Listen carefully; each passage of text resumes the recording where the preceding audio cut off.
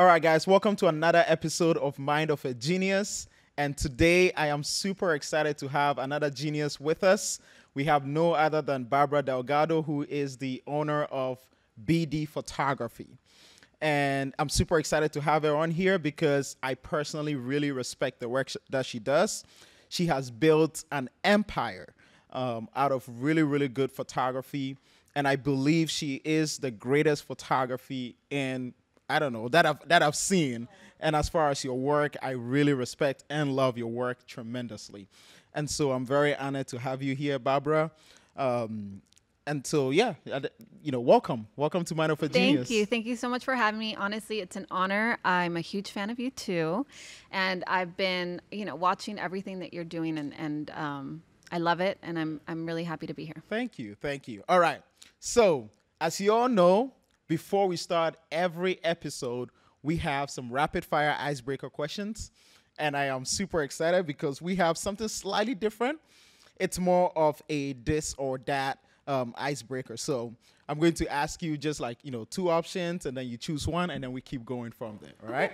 Sounds fun. All right. Are you a music fan? Yes. Oh, beautiful. There you go. All right. So we have, would you choose Madonna or Michael Jackson? Oh, that's hard. Madonna. Madonna. Okay. Madonna or Whitney Houston? Whitney Houston. Okay. Whitney Houston or Mariah Carey? Whitney Houston. Whitney Houston or Elton John? That's hard. Whitney Houston. Whitney Houston or Luis Miguel? Ooh, that's tough. Yeah. It depends on my mood. Luis Miguel. Okay. Luis Miguel or Celine Dion? Luis Miguel. Luis Miguel or Prince? Prince. Okay. Prince or Tina Turner? Tina Turner, for sure. Okay. Tina Turner or Thalia? Tina Turner. Tina Turner or Bruce Springsteen? Tina Turner. Okay. Tina Turner or Phil Collins? Tina Turner. Tina Turner or Janet Jackson? Tina Turner. Okay. Tina Turner or Stevie Wonder? Tina Turner. Tina Turner or Gloria Trevi? Tina Turner. Okay. Tina Turner or Cher? Ooh, man, that's tough. Yeah? I'm going to have to stick with Tina Turner because Tina Turner on any day, any time of day, she's just brilliant. Okay. Tina Turner or Lionel Richie? Tina Turner. Tina Turner or Alejandro Fernandez?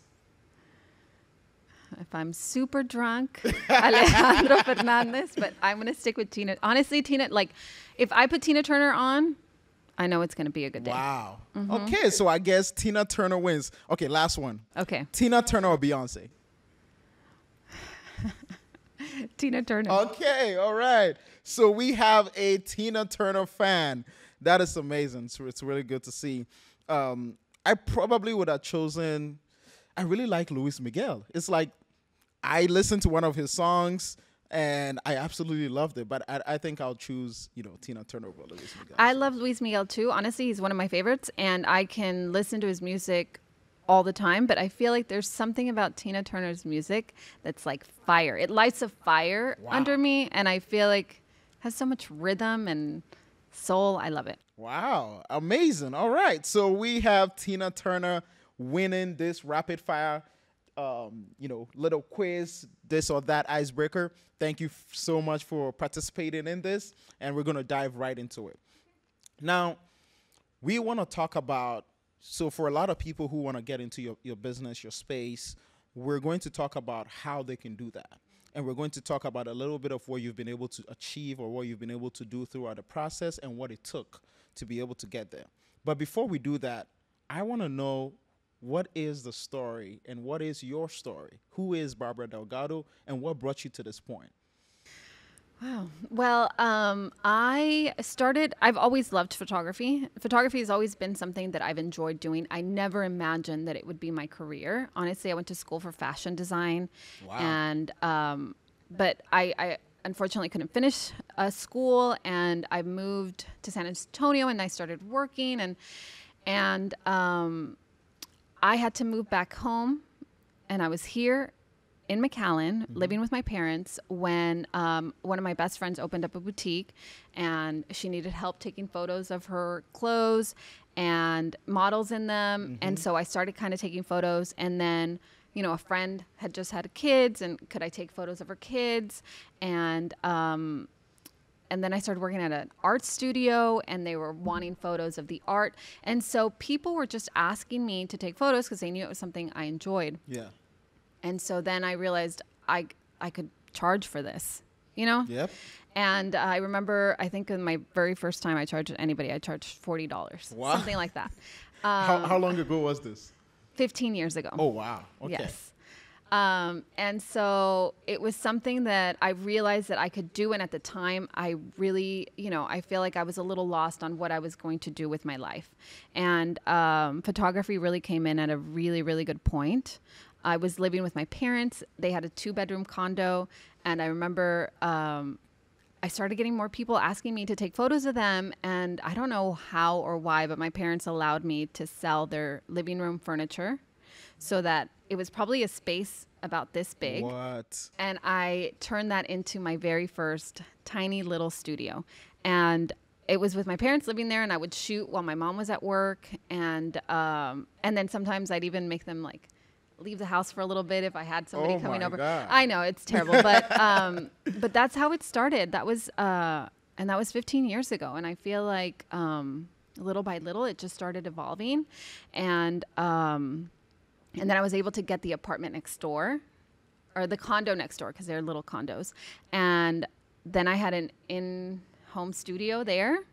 And then it just kind of, you know, every year, every couple of years, it would just kind of move. I would move into a bigger space and a bigger space. And I didn't get my first commercial space until like, I would say 5 years into that. Wow. So I reckon at a time when you were, you know, passionate about this, because you said you charged $40 for your first gig, did anyone think you were crazy that you could turn photography into a business? Yes. A lot of people did. Really? Yes, I still remember being like, okay, but what do you really want to do? Like, I know that this is nice, Like you know, a this is a side nice gig. little thing that you're doing, but like, you know, you have to, like, what do you really want to do? And I would get that a lot, you know, but I just continued, you know, it just kind of was something that never stopped for me. It was every year, you know, I had not bigger clients, but like, you know, I had more clients. Yes. And my skill grew within time. I didn't study photography. Now I can say I've taken courses, I've done workshops and things like that, but it wasn't something that I had studied. So it was a natural thing that came to you. Wow. And throughout that experience, you know, talking to people and them shooting down your dream or questioning your dream, you do ever question yourself? 1,000% every day. Wow. Yeah, it was really tough at the beginning because, you know, at first you don't really know what you're doing. Yeah. And there was a time where I was super overwhelmed. It was just me. I was doing all of like shoots Monday through Sunday at like, you know, all hours of the day, and then editing all of my stuff. So it almost felt like I didn't have a life. I would be up till 2 a.m., you know, and so, you know, it was kind of like at some points I did want to quit because it was a lot. And I mean, when you came closer to those times where you want to quit, like, was there anything that really kept you going where you could always look back and say, this is the reason why I kept going, this is the reason why I didn't quit? Well, one, out of necessity, right? Like I needed to make money. But I think also it is a very rewarding job. I do have to say that, like, being able to provide photographs for people. And at the time when I started, I wasn't really focusing on headshots. It was mostly like family portraits, a lot of like kid portraits. And so I was able to bring and give people, you know, beautiful memories to hold on to. And so that for me has always been a really important why. Wow. Did you ever imagine, you know, after this, you know, all this time that you would be where you're at? Did you envision your brand to be so big, or did you envision yourself having, such amazing clients. Like, what was the vision back then to now? Yes and no. I still can't believe I'm where I'm at right now, to be honest. But I remember creating like vision boards, right? Wow. And I remember because I was in my apartment next to my parents' house, and I remember I had a vision board of what I would have loved my studio to be like. Wow. And like everything I had like cut out and pasted on there, like it came true. You know what I mean? So I don't know that I was conscious about it, but I know I really wanted it.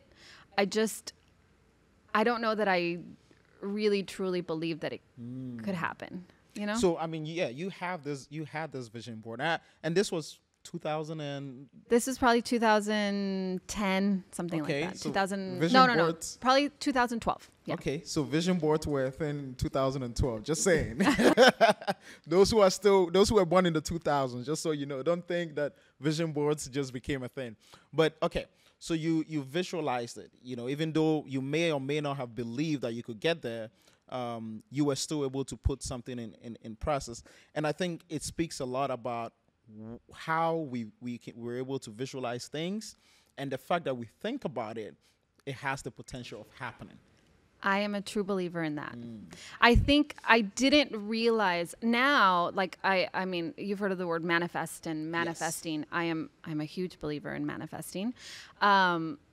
Because I've seen it happen firsthand. Yeah. But I don't think back then I realized what I was doing. Yeah. Does that make sense? Yeah. Like I was doing it, but I don't know that I was like fully aware of what I was doing. Beautiful. Now, with the work that you do, I know that a lot of passion goes into it. I see how you're excited when you see the work comes out, and how you even interact with your clients. What comes behind that smile? What gets you excited to help those clients and make them feel comfortable in an environment like yours? So, for example, today, and this happens every single shoot, people come in and they are so nervous. They're a wreck because taking photos, Yeah. And investing in photos, they feel a really big pressure to look good in these photos and to like these photos. Yep. And when they come in and they're super nervous, and then I take that first really great photo. Sometimes it takes a little bit, and sometimes I get it right away. But once I take that really good first photo and they see it, I am not kidding. The transformation in their, in their being, in their confidence level, in the way that they're feeling about themselves, wow. You see that like this, like firsthand, and then the entire rest of the shoot is just magic. So that really fuels me. It fuels me because I feel like it empowers people to feel confident about themselves. And I don't think that there's a better feeling than confidence. No, I agree. And it's a good point that you mentioned. You create that first step for them to even feel confident.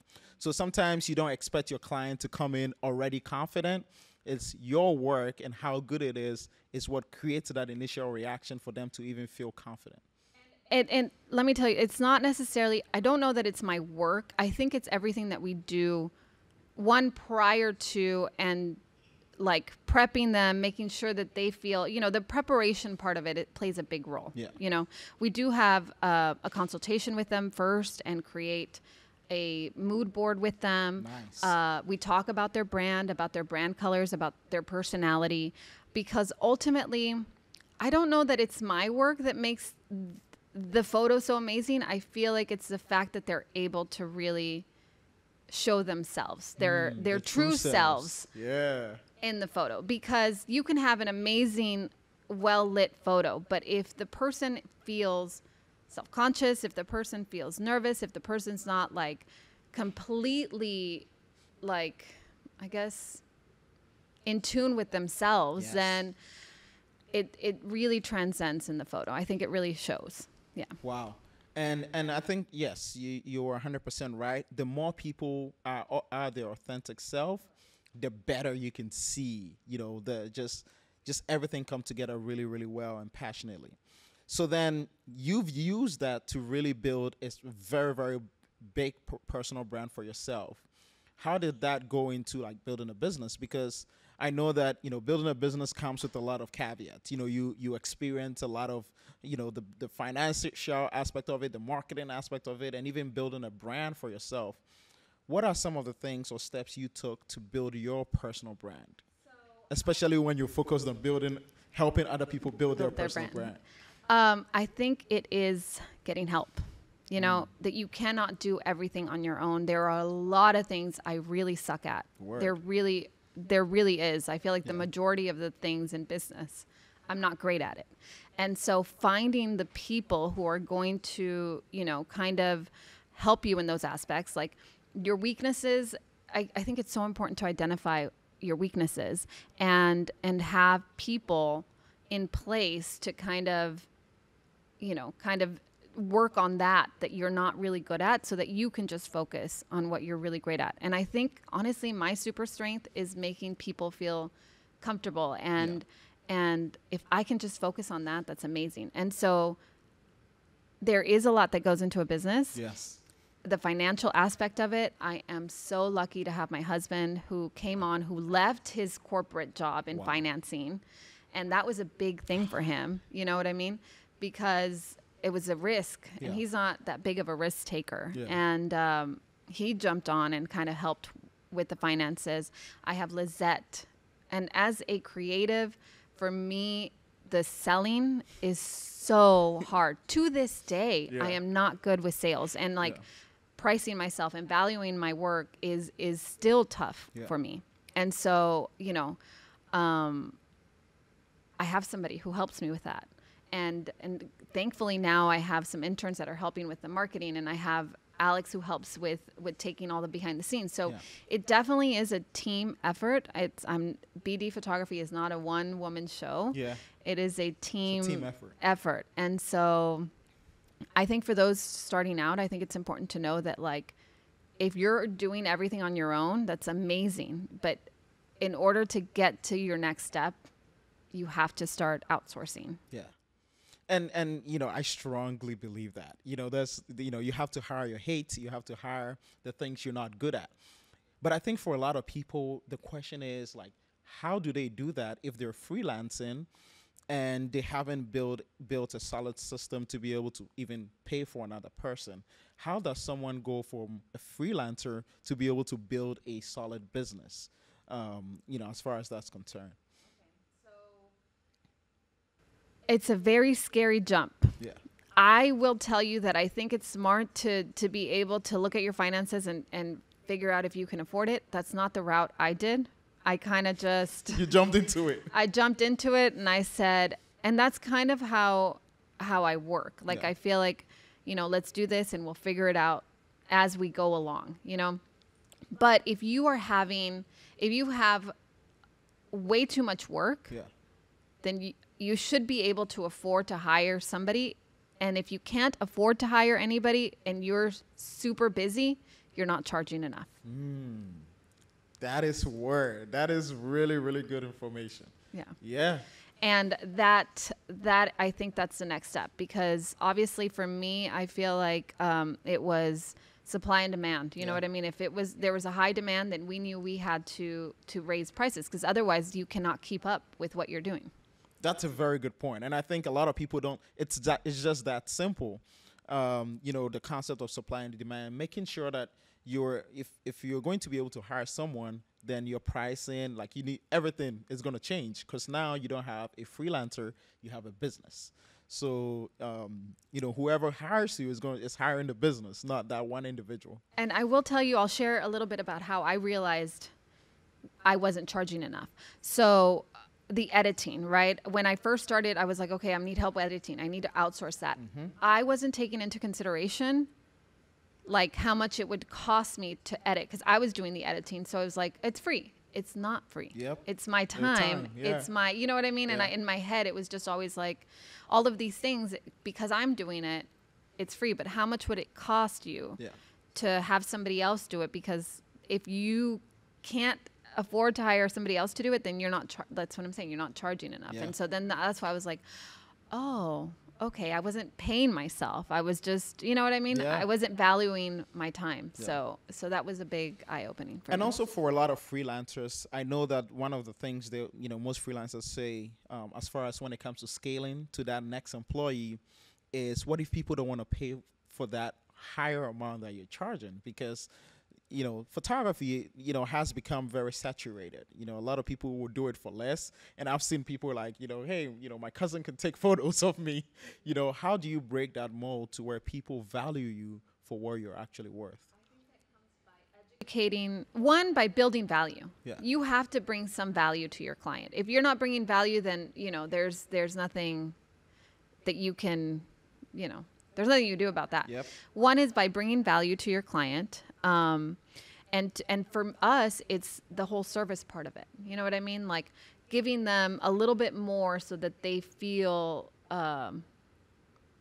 like they're being valued. Yeah. In our case, it's like making sure that we talk about their styling, helping them out with that. It's not just, they don't just come in and we shoot. There's a big process behind it. So one is creating value for your client.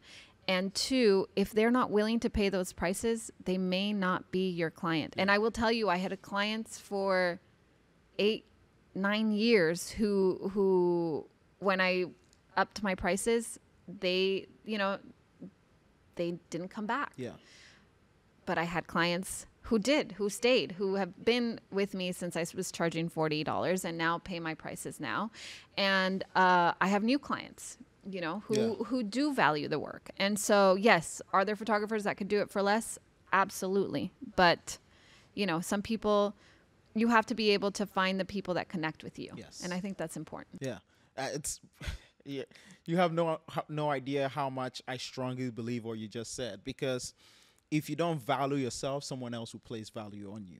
And so, a lot of times not everyone will be your customer, and you have to be willing to face that fact and say, you know what, you're not my customer. You can find, if you want someone who is less expensive, then you can go that route. But, I strongly believe in the value I bring, and that's where it is.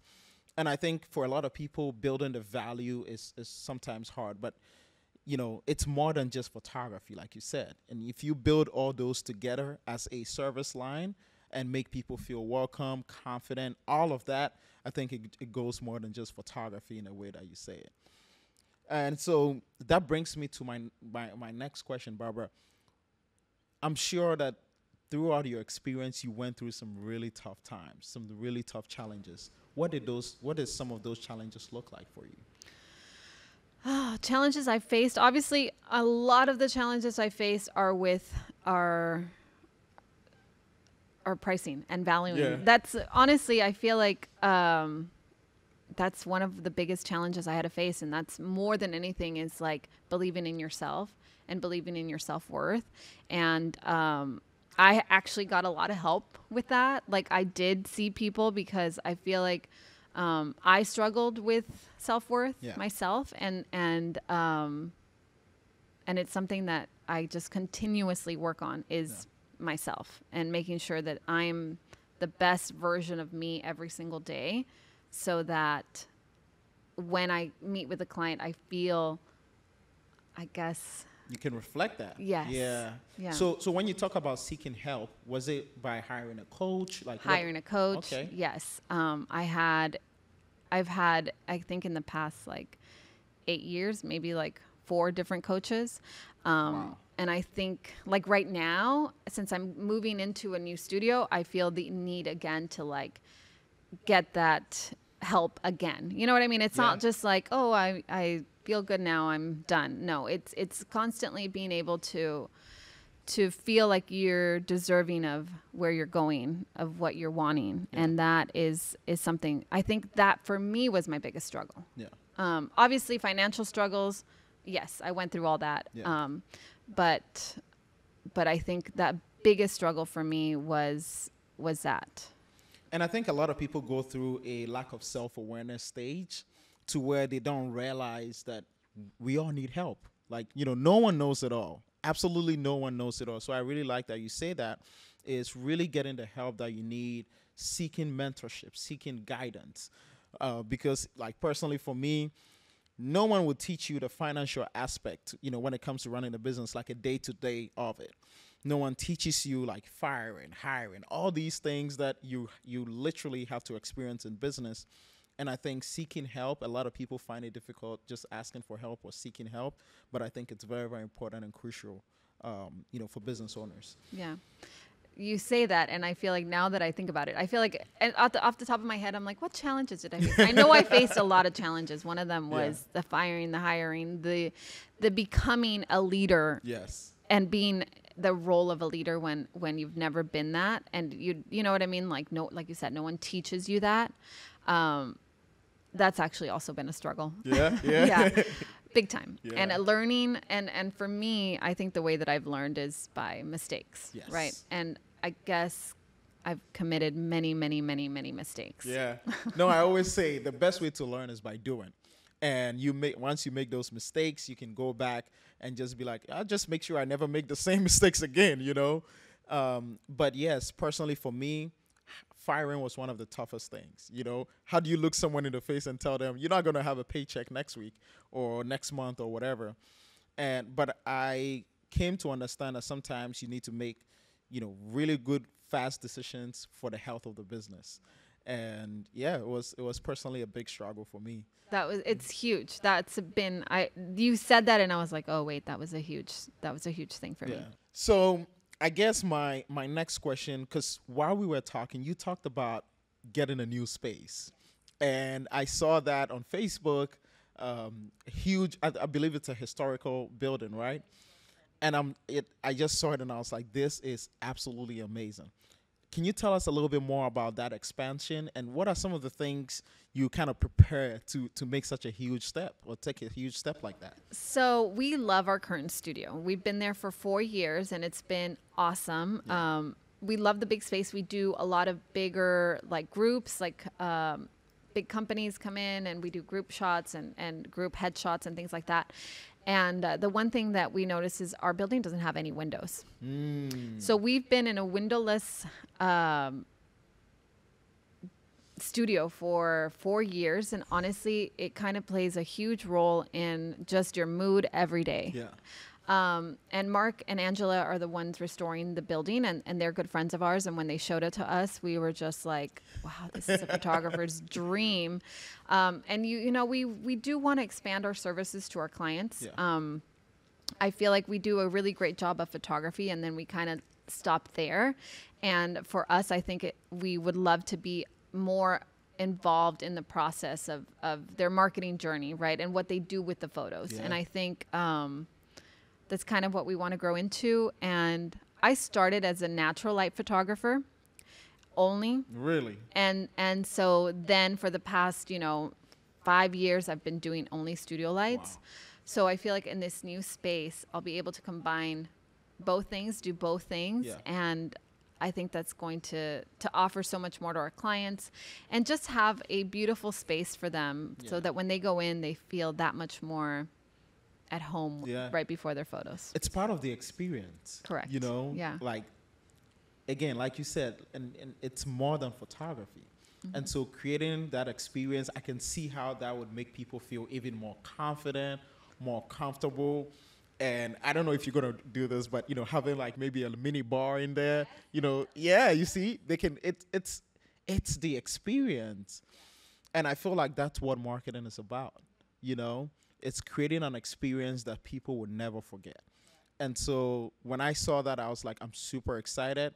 And the fact that it's even a historical building that is being restored. I don't know much about the history of that building, so I don't know if you want to go into it. Yes, so it was the first Hispanic school. It was for Spanish-speaking kids. Wow. And it was back in the 1930s. And there's a lot of history behind it, and a lot of people that went to the school. Actually, one lady went to our studio today saying that that's where she went to school, and she can't wait to relive the memories. We are going to have a little space there that showcases photos and the story behind it. And as a Mexican, so I was born in Mexico. Oh, wow. What I part of became Mexico? Monterrey. Ooh, I've been to Monterrey, so I love Monterrey. It's awesome. Yeah. And I became a citizen last year, actually. Wow. Yes. So Congratulations. thank you. It's a big year for me. My first year voting, so I'm excited.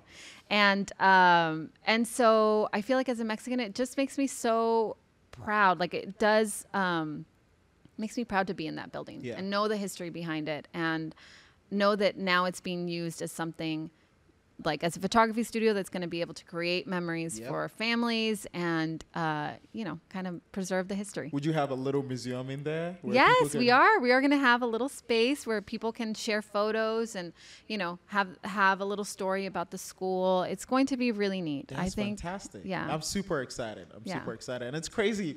One of the only places I've been to in Mexico is Monterrey. So you mentioning that, I absolutely love Monterrey. I had some of the best beautiful. food Yeah. and the best service in Monterrey when we went. And just the nature, everything just looks beautiful. So I absolutely, I have to say, how long ago did you come to America? So we came in 1997. Okay. I know that was a long time ago. So I was a resident for a long, long time. What? Yeah, we've been here since 97. Because you came in and you were a permanent resident, right? I became a resident once I was here. Oh, Yes. okay. Beautiful. Yes. 1997 is the year I was born, so I'm giving my age away. Really? Yes. Oh, So nice. Yes. it's really cool. It's a lot of relatable stuff. Yeah. Okay. So let's dive into a little bit about just the experience you create for your client.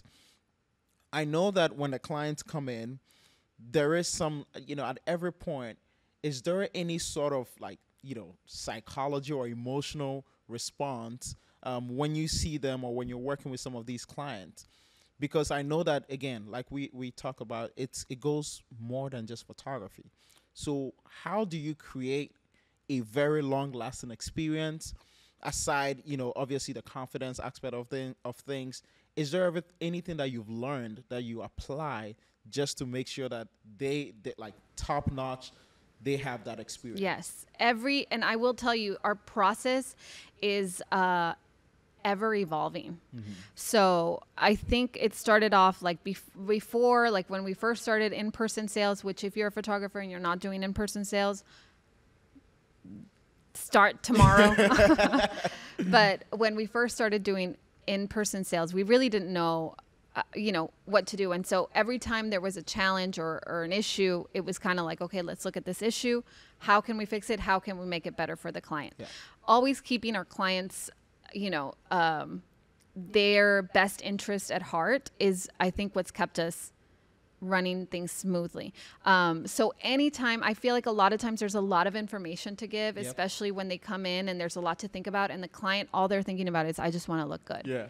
But there's a lot more that goes behind it. And so, when we come in, we have a really fun presentation, and not a lot of times all the information gets in. So we've developed ways to make sure that the client knows what they're walking into, Yep. right? I think that's huge. I feel like being able to guide the client every step of the way, whether they come in, we talk about who they are, we get to know them, we really get to figure out like why they're coming to us, what they're needing these photographs for, whether it's branding or family.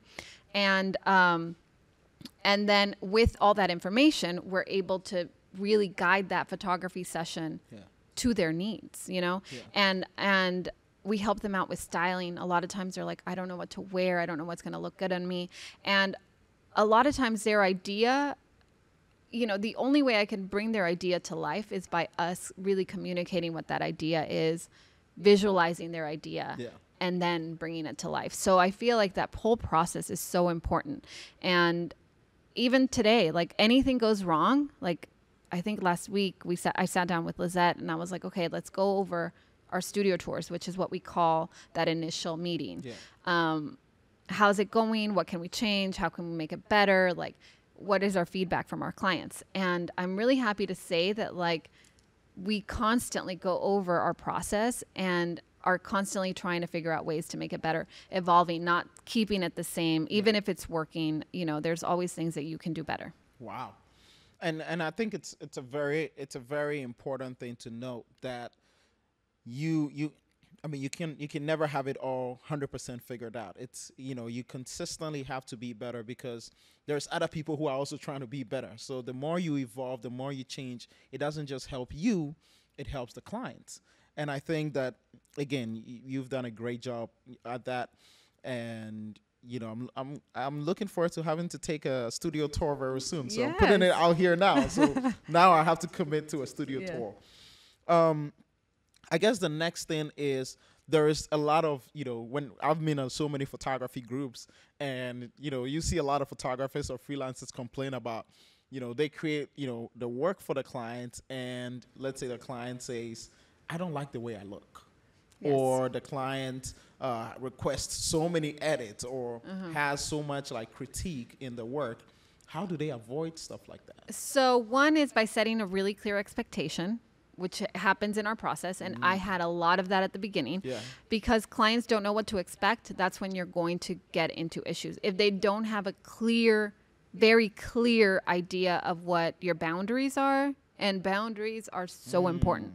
Like how much do you want to give to this client in the sense of like edits, I think edits is one of the big things that we talk about. Yeah. And like, hey, when you see your photos, they will be edited, to photographer's discretion. Additional edits incur fees, and also we have to be, I think for me, it's important to let our clients know, like, we still want you to look like you. Yeah. The other part is while I'm shooting, I'm showing my client the work. Yep. It's never a surprise to how they look. And I don't ever want it to be a Yes. surprise to how they're looking. Like, I don't want them to not know anything and then see their photos and then be like, oh my God, I hated this or I hated that. So most of my clients get hair and if they're women, they get hair and makeup done at the studio. And we do a test shot so that they see their hair, they see their makeup. Nice. I'm showing them. And as I'm shooting, I'm getting feedback from them. We're showing the work and they're like, I love that. And once I know what expression they love, I know, and that's how we're able to get really great shots, is by really having that communication back and forth throughout not only the beginning, but the shoot as well. Yeah. And it's again, I think for most businesses, really setting that standard and clear expectation. And I guess a lot of freelancers or solo people really don't have the systems down on how to set those expectations. So I think this is really good information that can help a lot of people. And I guess the other aspect of my question goes to, so you are a creative, right? So you have a lot of ideas on what you want something to come out at the end of the day. There's something called creative fatigue, How do you get over that? How do you consistently stay creative, new trends? How do you just immerse yourself in that? So that is a tough one. I think we've learned that minimizing the amount of shoots I do. Yeah. I don't handle my schedule, Lizette does. And so sometimes, at the beginning, it was like 5 shoots sometimes in a day. And then I realized, hey, after shoot 2, I am not giving my 100% to my clients. Yeah. You know what I mean? This is another thing I struggled with. And so I think it was like, do we want quantity or do we want quality? And we definitely always want quality. And now I know I can only do 2 shoots a day. Wow. If a client's like, can you please fit me in? I will tell them, if I fit you in, I will not be giving you my 100%. And I will not be able to say with certainty that I'm going to get all of the shots that you want. Because honestly, after shoot 2, I'm drained. The other thing is, now we're very clear on when to shoot and when not to shoot. Like, I like to be out of work by 3. Wow. By 3 p.m. Yeah. So for me, it's not about working more. It's about working less and being able to give my best to those clients, because creative fatigue is a thing. And there's like, I've experienced it. And, luckily I have people to back me up when I'm not feeling 100%. I have somebody in the studio. I have the makeup artist who can kind of, support me in those times. But they're, making sure that you're taking care of yourself, giving yourself that time to rest, that time to recoup is so important, because otherwise, you won't be able to give your best to your clients. And I guess that goes into, something that most people don't talk about is mental health. How do you just manage that? How do you manage to make sure that you're in the right, frame of mind? How do you avoid burnout? And has there been any time where you really, really felt down? And, how did you cope with that? I think mental health is so important. It's something that I'm really passionate about and something that I personally now really focus on myself. Getting help. I'm not ashamed to talk about that. I do therapy. You know what I mean? There's a lot of things that we go through in life, and not just work, but like, I think in order to be truly successful, you have to be able to be successful at work and also in your private life, you know what I mean? In your home life, like around, and all your relationships. And that's really hard to balance. And so I think really seeking help and understanding that it doesn't mean that there's anything wrong with you. I think it's perfectly normal to feel overwhelmed, especially in today's world. For me, I go home at 3. Great.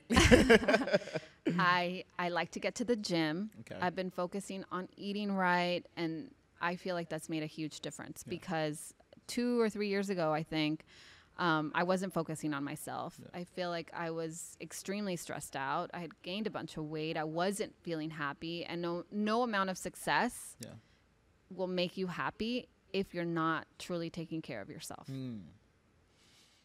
Oh, that's word. I think, the reason why I asked that is people, and especially when I speak to other freelancers in the business, they do go through a lot of like stress. They are overwhelmed of shoot after shoot after shoot, and then having to edit, and so they really never take care of themselves or seek the help that they need. But I think what you said is very important is we consistently have to take care of our mental health, seek the help that we need, and just try to be in the best shape of our lives. I think that kind of motivates you consistently to even be better. Once you're healthy, you feel better, you're in the right frame of mind and everything. And so what are some of the things you do as well? Sorry.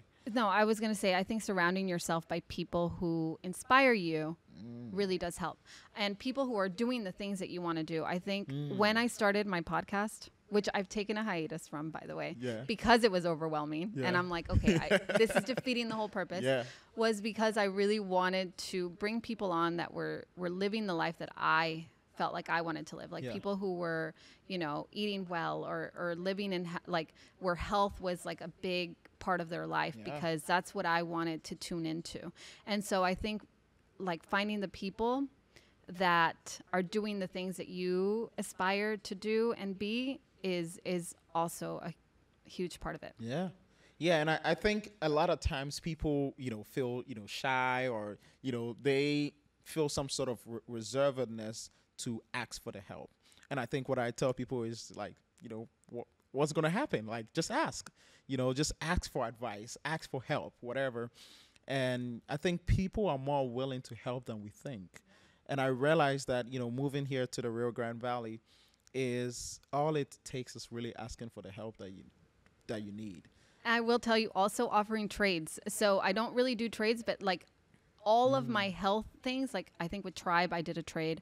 With Matthew from Quiet Mind Yoga, I did a trade. So I got private yoga lessons from him. I did a trade with Vic from Infinite Love.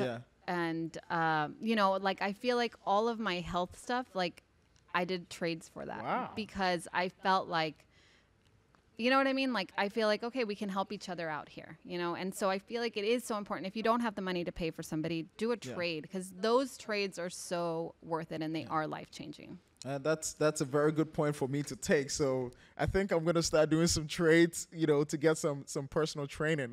That's one tip that I'm definitely going to take. 100%. And I love that. So then, obviously to kind of close everything out, 2 things.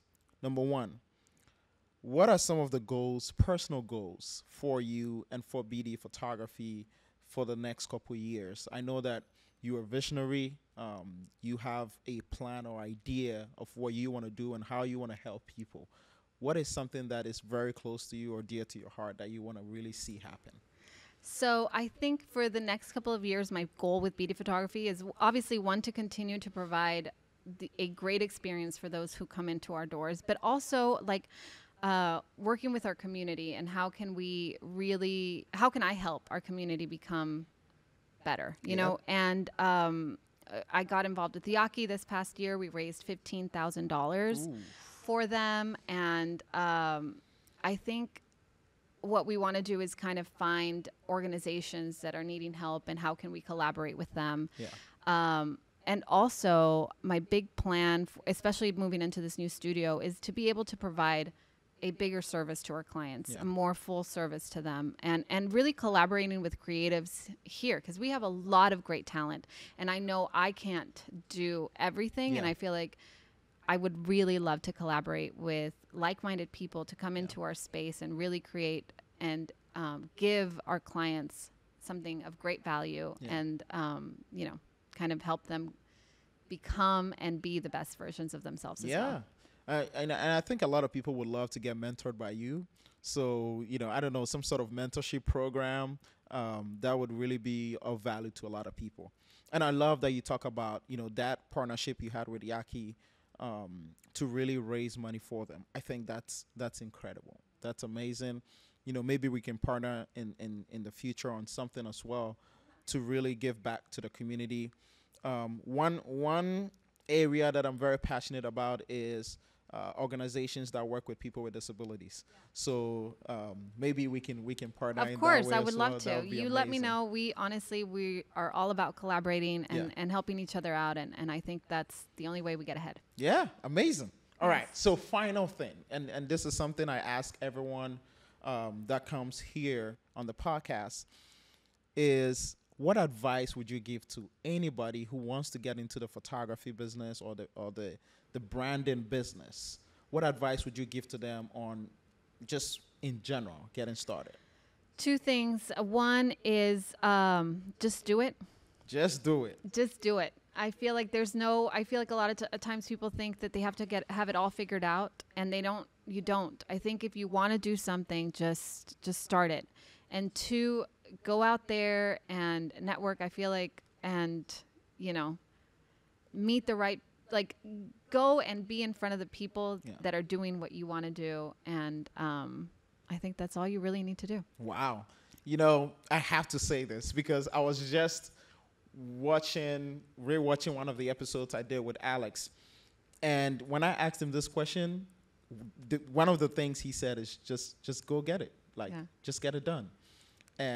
Just get started. And so I love that most people who come here really, really talk about just getting it done, because a lot of times people hold themselves back from really getting the life that they deserve or the life that they want, because they expect or want everything to fall in place before they get started. And so I really appreciate you mentioning that. Yeah, it's going to be messy, but it'll get better. And the more you do it, the better you are at it. So yeah. Wow. Yeah. I think this has been a tremendous and amazing episode. I know that a lot of people, creatives, would really benefit from such vital information like this, and I appreciate you taking your time, because you didn't have to be here, you know, but you took the time to really talk to me. And anyone watching as well, please make sure you follow BD Photography. If you want to share a little bit of your socials it's follow us at the BD Experience, and we are BD Photos on Facebook and the BD Experience on Instagram. Beautiful. And just really, really go out and support. Trust me, if we're talking about amazing photography, it's BD Photography. So keep that in mind. You are a genius, and I appreciate you coming on this podcast. And, you know, thank you.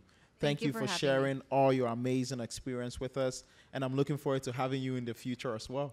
Thank you so much for having me. I really enjoyed being here, and I can't wait to collaborate. Yeah, let's go. We got this. All right. Thank you, everyone, for watching. Make sure to subscribe, share this episode, and, you know, just like. See you later.